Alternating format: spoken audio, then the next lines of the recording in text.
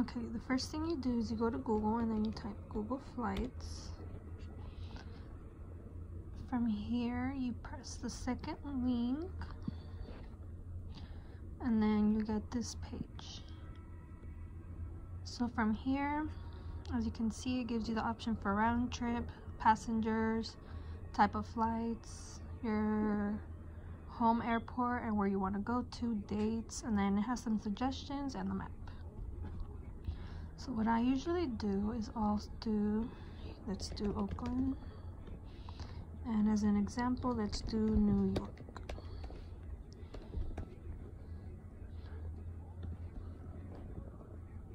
So if you notice, it gives you the 3 different options for the area. So for New York, there's these 3. You can either click the specific airport, or if you don't really have a preference, you can just put New York all airports. Let's do dates. Let's say January 12th through the 18th. And here, if you notice, there's a calendar with different prices. So let's say you want to do these dates for a week. And then here it compares all of the different airlines and different prices, non-stop, or if it has any overlays, the times, everything. So here's JetBlue, American, Spirit, Delta, and then it'll tell you what the price range is right now. So it says prices are currently typical, so meaning you're getting a pretty good price. American, and then here are the longer ones. Usually the longer ones, more expensive ones, are near the end, and there's 249 more longer ones. So let's say you want to get the cheapest one. You would most likely do JetBlue, non-stop. This one's 5 hours and 20 minutes, and this is your price round trip. So the best price will always come out in highlighted in green. But again, this one, if you notice, it's $249, so it's the cheapest one.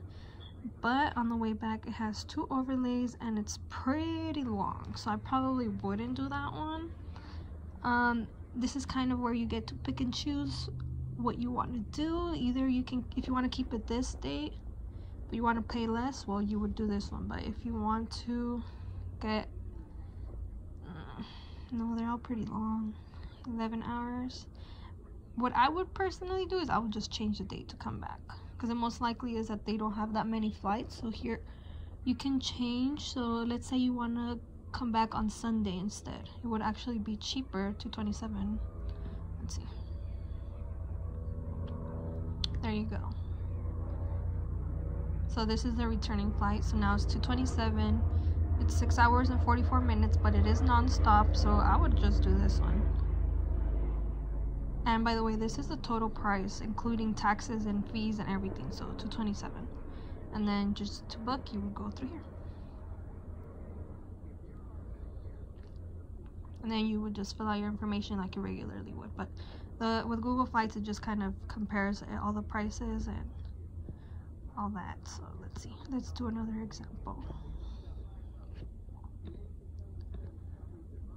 Let's say I love going to Hawaii, so let's do Hawaii.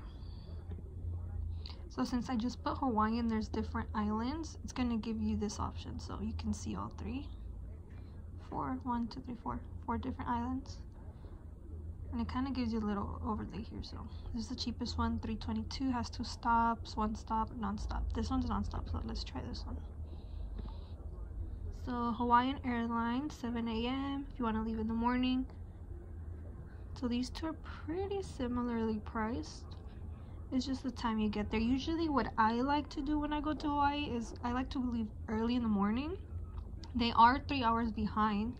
So here it says you go at 7 in the morning, but you get over there at 10:35. So you still have pretty much the entire day to enjoy. So this one's $328, non-stop, 5 hours and 35 minutes. And then the returning flight, there's this one in the morning. This one's basically all throughout the day, but it is a cheaper one, so let's do this one. So again, $328, flight round trip, non-stop. So in this case, well, actually they're all the same, so it doesn't really matter, but sometimes it will take you to other websites like Priceline, Cheap Air, or Hawaiian, but this one is the same, so I would just book it with Hawaiian. And remember, this is already the price with all the fees, baggage, and everything,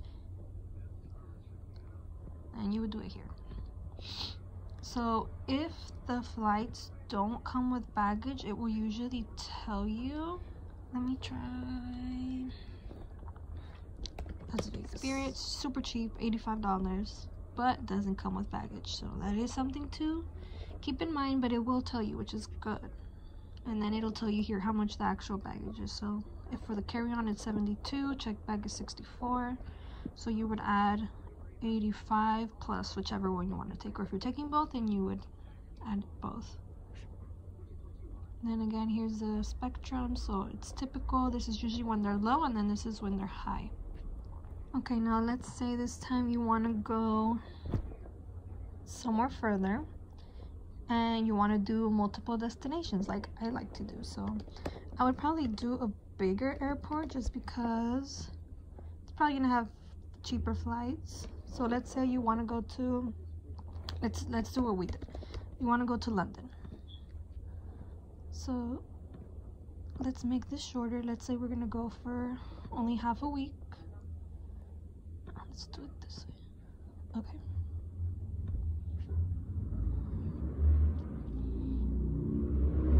Oh, but since you're gonna do multiple destinations, you wouldn't need round trip. You'd only need, let's do this way. Let's do multi-city. So San Francisco to London, and then let's say you want to go to from London to, I don't know, Paris, so France. You want to get there on Wednesday, and then from Paris you want to come back home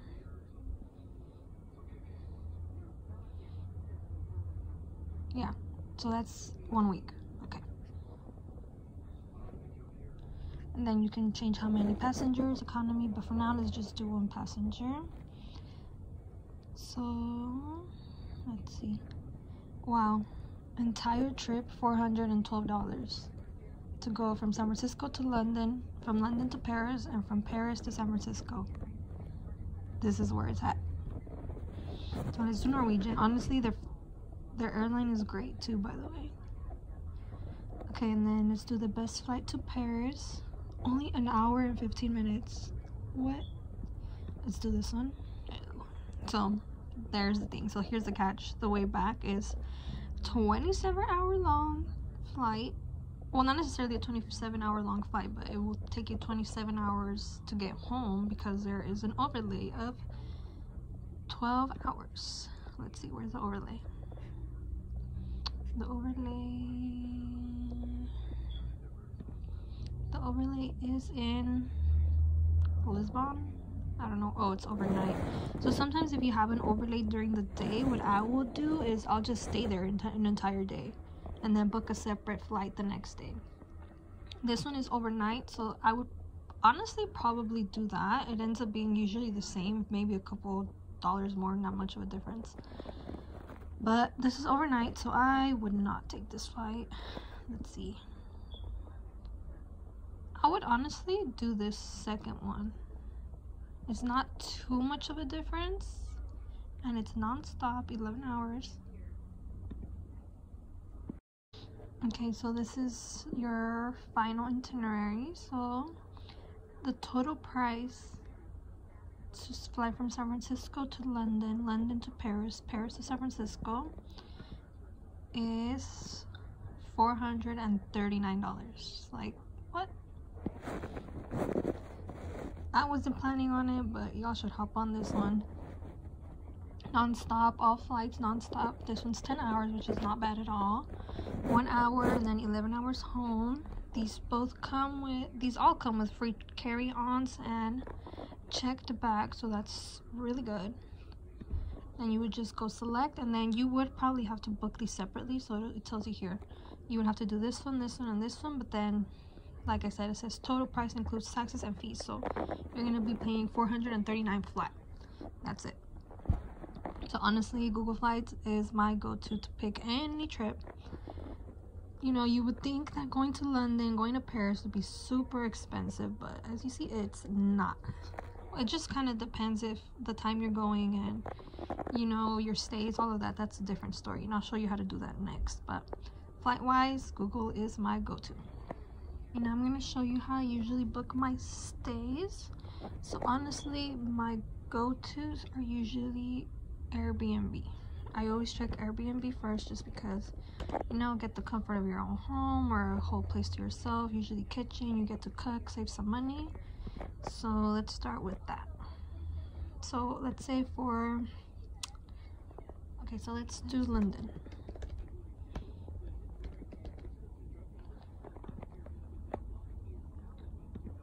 What was the date? I think it was like January, I think I said 12th to, yeah, I think that's what I had. Say 2 adults, say you're going with someone. So search.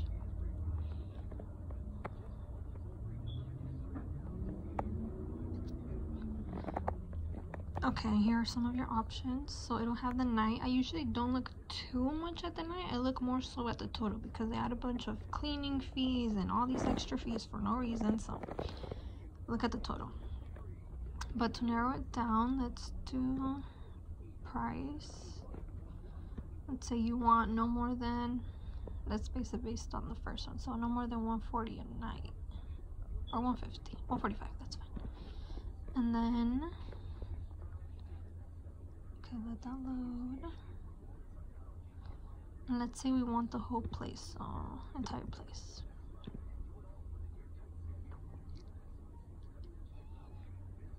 Okay, so here you go. So $538 for the whole 4 days. $454 for the whole days. Wow, this one's really pretty.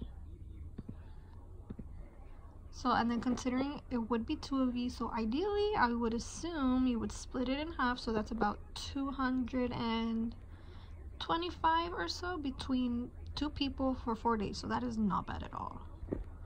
So here's some more. Oh, there's some really pretty places.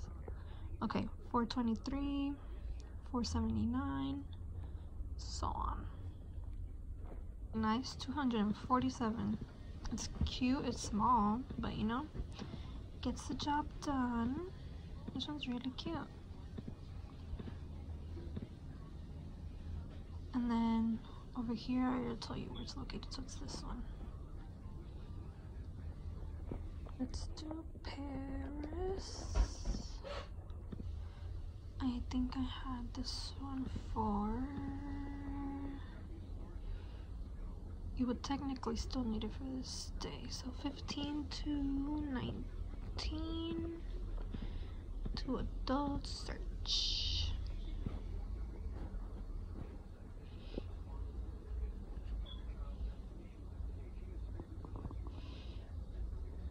Okay. So here's $479 in total for this place. Okay, here's this one. This one's $390. This one looks pretty good. Let's do this one. So there you go. Now you have your stay for Paris. This one's, wait, London. Okay, $247.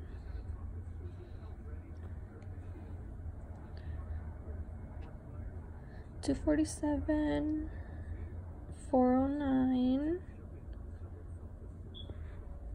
Let's do the math.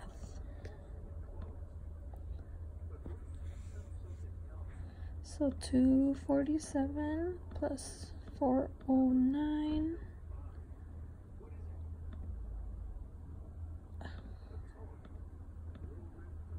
divided by 2. Okay, so in stays for the whole week you would pay $328. Now let's check other websites. So I'll just do London hotels.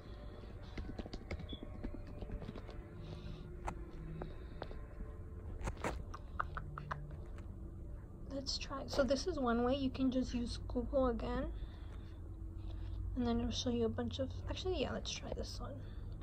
Let's change the dates. January 12th to the 15th. So it's similar to Google Flights, but for hotels. I don't use this option so much, but you can.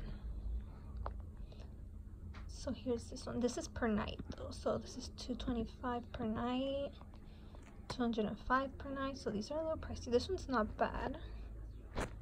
$71. Looks nice. Okay, let's try this one. And then this will give you the options where it's cheapest. So let's just try hotels.com.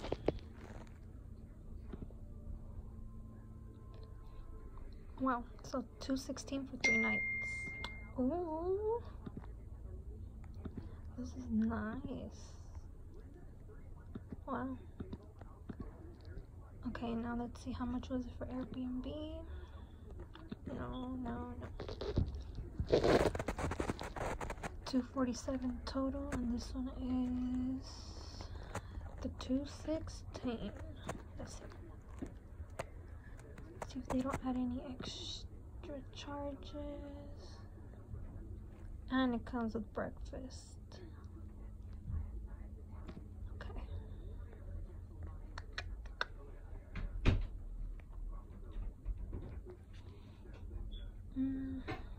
Okay, so they added taxes and fees, $43, so the total is $258. How much was this one? So it's about a $10 difference. But the good thing about booking with the hotel is this has breakfast, so you are saving money for 3 days on breakfast. So personally, I kind of want to say I would do the hotel. Whenever I do a hotel, I make sure for it to have breakfast, because you know that's another way to save money. Food adds up real quick. So yeah, I would do this one. Okay, now let's look for one for Paris. Let's go back. Let's do it here. So I would do Paris. Okay, so these are other options. So there's Expedia Booking, TripAdvisor, hotels. I've used Expedia before. I've done cheap tickets. I have done Hotwire, and they've all worked pretty well for me. So you could go directly to those websites, or again, this one's pretty similar to Google Flights, where it gets all the best deals for all of these different websites. So let's just do that again. So this one is $160. This one's really good. $232, $304. This one is a 4-star hotel.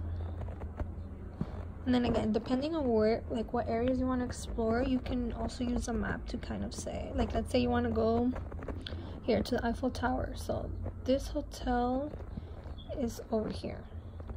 So if you, that doesn't look like it's too far, but if you want something near, there's this one right here, 124. Let's see.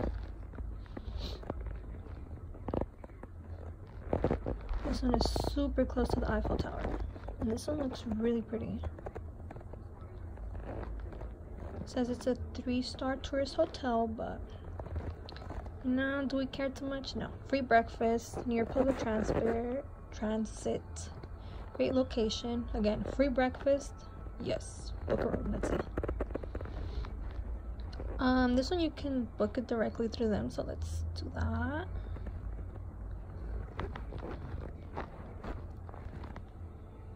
Okay, this looks cute. Easy. Oh, here, I can change it. Let's do dollars. So it's $542 for 4 nights. This one's $600.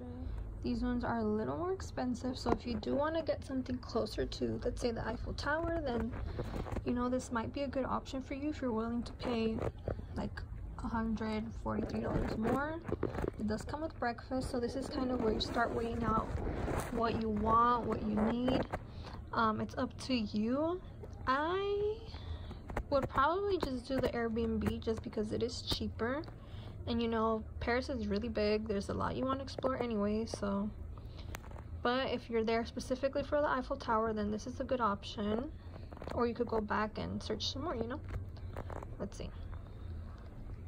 Let's see. So here's one for 186. That's pretty much the same. Let's do this one. Let's see. This one's 92. Oh, this one looks really cute too. Okay, let's try this one. Let's see. Let's go back. Okay, let's book a room. So this one's $96 a night. Let me just do it here, just it's a little bit clearer. Total is $421. I don't, oh, it said on there, I think $17 in taxes, but let's see.